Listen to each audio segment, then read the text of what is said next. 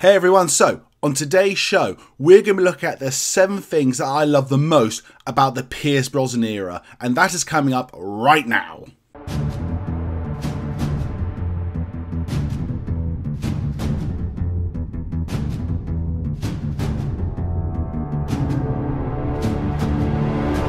So if you don't already know, I was born in the 90s, and because of that, I am a massive fan of the Pierce Brosnan era of James Bond.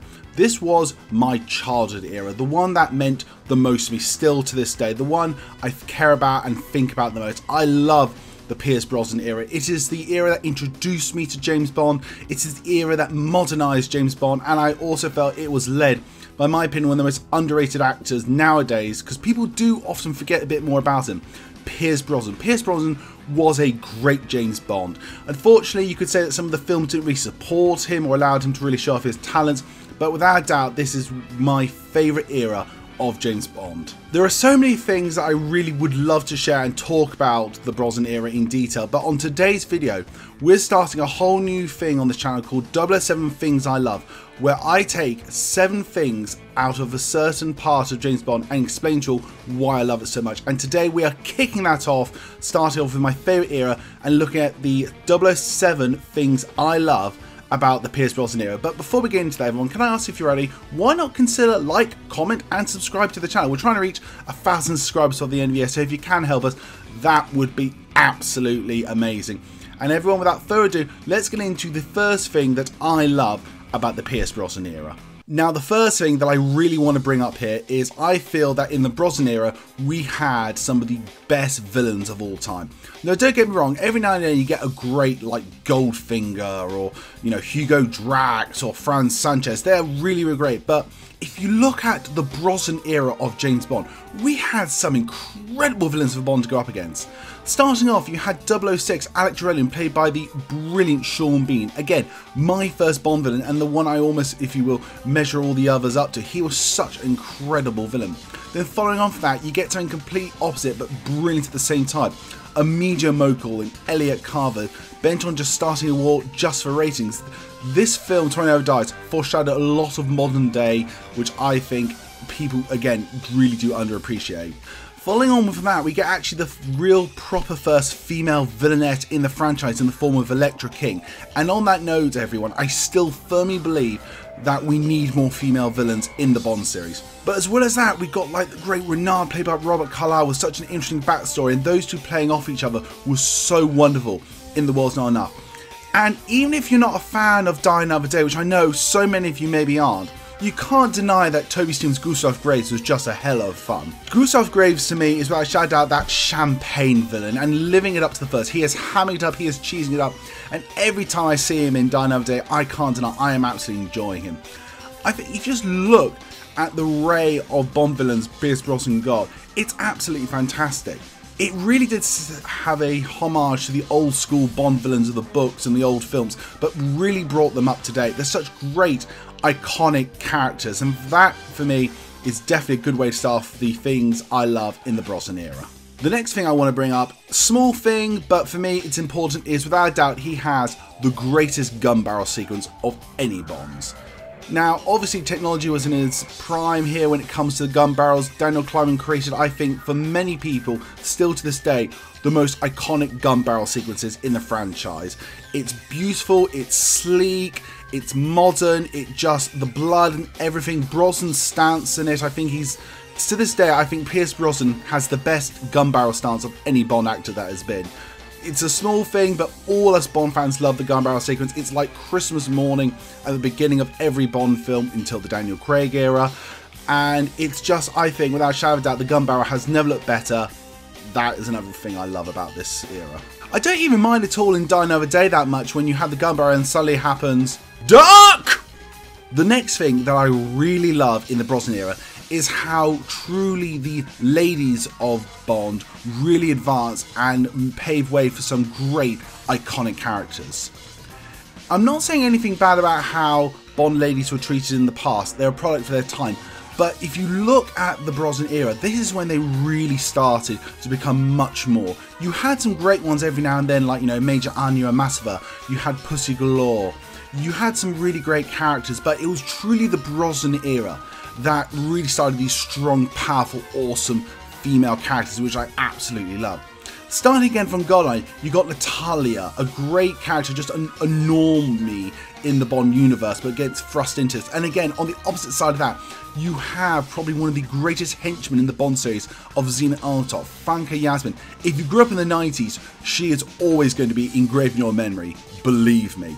Then following on from that, you had Paris Carver, an interesting character, and then Wei Lin, Michelle Yeoh, such an incredible character. What an incredible addition to the Bond franchise. She was so amazing. So much so, still to this day, if they ever did a spin-off of Wei Lin, count me going to the cinema. Just take my money. Take my money. Then following on from that, you had, as I mentioned earlier, the first female Bond villain, Electra King, played wonderfully by Sophie Marceau. Really an amazing tour de force. And even to counteract that, you had Denise Richards as Dr. Christmas Jones. Now, I'm going to put my hand up here, everyone. I did not know who Denise Richards was before this film. This was my first introduction to her, so I've always slightly more believed in them, shall we say, most people, as being a Bond girl and a nuclear scientist. Just saying. Then to top it off in Die Another Day, you have two really great characters, very similar, but also so iconically separate.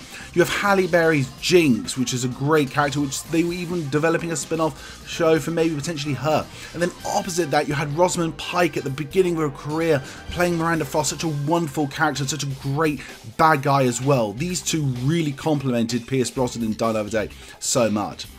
And just looking at the women here, this is where you really see, I think, great advancements in representation. Such brilliant, iconic characters that people still to this day remember in the Bond franchise, without a shadow of a doubt. Another thing that I really love about this era is when it comes to like the MI6 regulars, the MI6 family, you know, you got your Q, your Moneypenny, your Tanner, and even in this era, Robinson. This to me has the best, if you were, MI6 family of any generation. Now, don't get me wrong, there are a lot of people who really love, you know, the Ralph Fiennes M, the Naomi Harris Moneypenny, the Ben Whishaw Q, and I am one of them without a shadow of a doubt, but nothing compares to that MI6 regular family that we got in the Brosnan era. Starting off, obviously you have Judi Dench, in my opinion, the best and my most favourite M of all time. You had Colin Salmon as Charles Robinson, a new character created to be basically M's bodyguard. You have Rory Kitchen as Bill Tanner, absolutely wonderful. And of course, Samantha Bond as Miss Moneypenny. In my opinion, one of the best castings they ever did in the franchise. She was an absolutely wonderful M. And what was great about this era, I think more than even like the Daniel Craig era MI6 regulars, was how well they played off each other. You really felt the camaraderie, you really felt such a strong connection to them. And even when John Cleese's Q came in, it was a wonderful addition. Little shout out here, because I didn't forget him, a little shout out here to Desmond Llewellyn's Q. Obviously this is the last era that he played Q, but my god, did he give us such memorable moments in the Brosnan era as Q. I think some of the highlights of his Q career are definitely in the Brosnan era. Another thing that I've just really got to say that I love about the Brosnan era is, outside of the movies, how the Brosnan era really started the golden age of James Bond video games. If you're like me, you played GoldenEye N64, you played Agent Under Fire, you played Nightfire, Everything or Nothing. All these great James Bond games, and they all came out of the Brosnan era. These are games that are solidly engraved in my memory, and games I still love and play to this day. I still have a PS2 because I want to play Agent Under Fire, Nightfire and Everything or Nothing again and again and again. Those games I just play so much. It really can't be understated how much importance I feel the Brosnan era gave to this, because these games helped a new generation of Bond fans come to light, as well as the movies. It was the synchronization between these video games and the films eventually coming out that really grew a whole 90s generation of Bond fans, and Brosnan's era was the one that brought it in. Without a shadow of a doubt, when I think of the Brosnan era, yes, I think of the 4 movies, but definitely right behind that, I'm thinking of those strong, solid video games. The years of playing GoldenEye and the N64, the amount of times I did the multiplayer on Nightfire with friends, the amazing story and third-person game Everything or Nothing. It's just all fantastic memories and something I cherish so much when I think of the Brosnan era. My last reason, and probably the biggest thing that I love about the Brosnan era of James Bond, is without it, we to this day will not have James Bond. James Bond could easily have died out in the end of the 80s, at the end of the Cold War. We wouldn't have the Daniel Craig era of James Bond if it wasn't for the Brosnan era of James Bond. They took a gamble, they took a risk, they realised the Cold War's over and they changed it, they modernised it. The Brosnan era, without a shadow of a doubt, is so important in the Bond pantheon, the Bond lexicon, because it really showed that Bond could continue even without the Cold War backdrop. Every new film, every new thing that comes out after the Daniel Craig era, in fact after Die Another Day, we owe a big credit of gratitude to the Brosnan era because it made it possible that Bond really truly could continue past its literary origins. A lot of people as well praise a lot Daniel Craig about how he humanised James Bond, but everyone forgets as well how much in this era and this modernisation that Brosnan actually humanised James Bond as well. He really tried to show, like, even he has friends who betrayed him and the cost it takes to be who he is. You know, past relationships, the fact that he can get injured, the fact that he even can get captured and tortured sometime. Brosnan really started to show the human side of James Bond. It's something that Daniel Craig took and ran with in a different direction, but it was thanks to Brosnan that it got started, and that cannot be understated how important that is to Bond. So everyone, that is my 7 things that I love about the Brosnan era of James Bond. I want to know, do you have different thoughts to me? Do you disagree with me? I want to know. Comment down below and tell me what you think about this as well. Don't forget to like, comment and subscribe again to the video. And don't forget to check out all other forms of Pierce Brosnan content on this channel if you would like this video. As always everyone, my name's Henry Stevens and I'm the Bond Geek. Good night.